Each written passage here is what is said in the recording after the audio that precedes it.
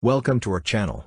This is a video tutorial about Google Invoice Parser to read PDF invoices and orders with Google Apps Script and PDF.co. Let's start.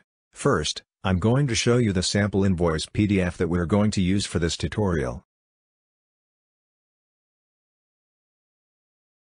Now, make sure to change the API key with your own.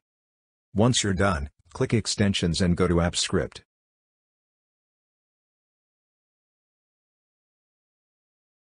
Then, paste the Google Apps Script sample code and save it.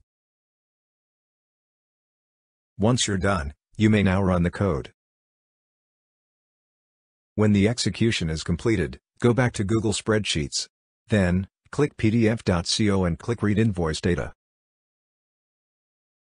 The extracted data will then be placed inside the table.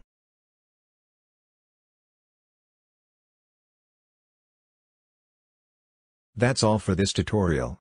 We have a lot of tutorials on our YouTube channel. Just search for PDF.co.